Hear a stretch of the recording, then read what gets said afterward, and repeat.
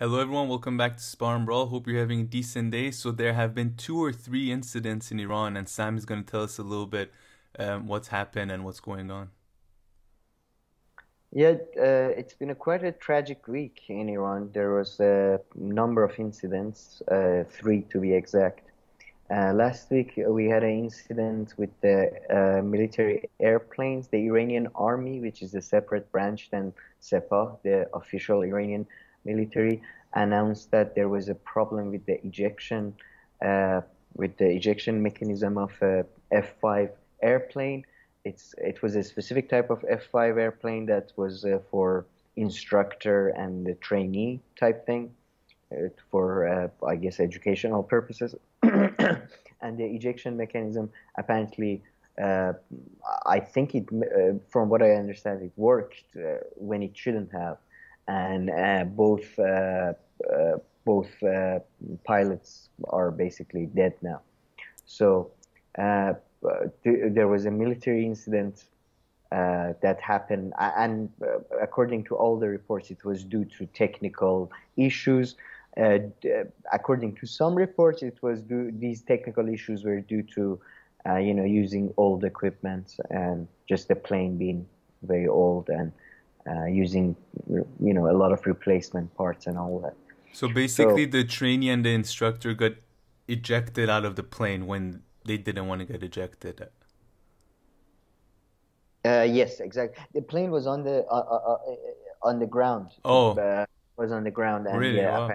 And so uh, they both passed away? I mean, the incident was yeah, yeah. The incident was was fatal. They fatal. both Okay, died. wow. Yeah. So, but it was very, yeah. It was.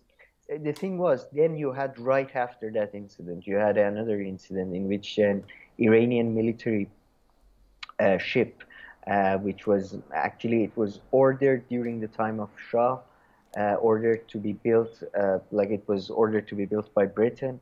Then, then there was the revolution, and then there was all these negotiations, and then finally Iran got it. I think middle of the Iran-Iraq war, Iran managed to get it, and it was used to be it was used to be the biggest military ship of Iran, and it was repurposed to be able to carry, I think, to be able to land and basically have a helipad that allows for helicopters to go up and down. I mean, it was one of the more sophisticated military navy equipments Iran had, and that one was inflamed as well near the Jusk port, near Omani Sea. That one was set on fire, and apparently it was the boiler part of the thing that was set on fire, uh, uh, which is from what the experts were explaining, that's below the level of water, and when that is set on fire, then the problem is the basically the ship sinks. There is little chance of saving it.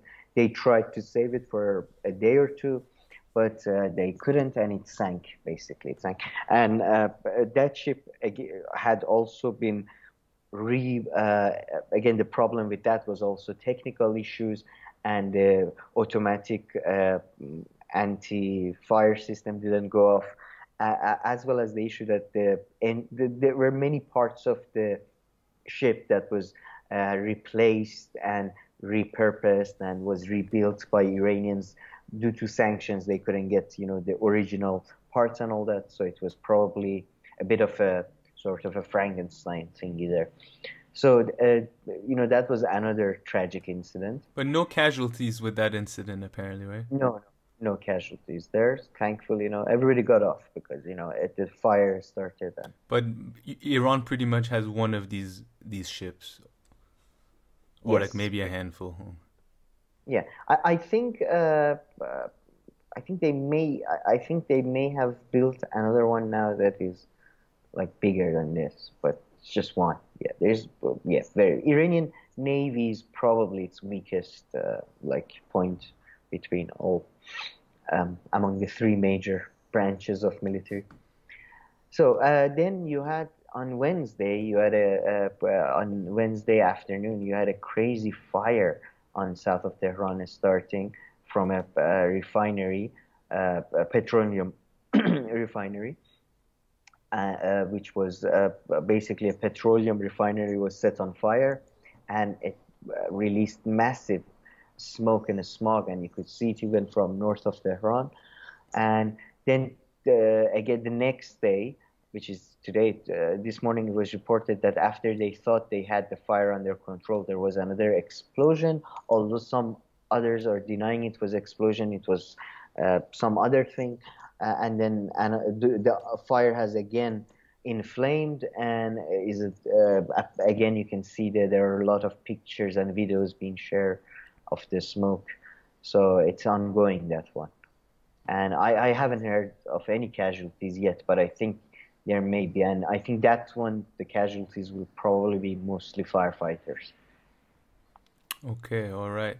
All right, well, thank you for those updates. And now we're going to make a separate video, I think, on Iranian nuclear talks and election, right? Just before moving on to that, I must say this is compounded by the fact that there has also been a number of blackouts in Iranian cities, electricity blackouts. So it's just just a lot of negative things happening with the start of summer, increased use of electricity. There is a lot of talk of Bitcoin mining in Iran that is putting pressure on the electric network. So who knows?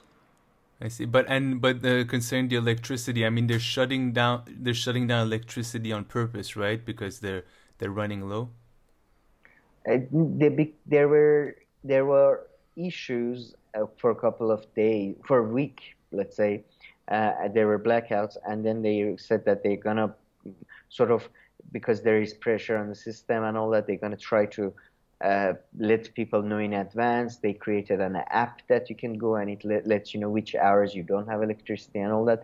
But it sort of stopped, to be honest. It has stopped pretty much, the blackouts, and it hasn't been going on as much. And so, and the timetable they released apparently is not necessarily, like, sometimes there is electricity while there shouldn't be, but so it's a bit of a mess. Yeah. I see. Okay, all right. Well, thank you for Sam. Please like and subscribe this video, and go check out our next video, which is going to be on Iran nuclear talks in Vienna and also the upcoming presidential election.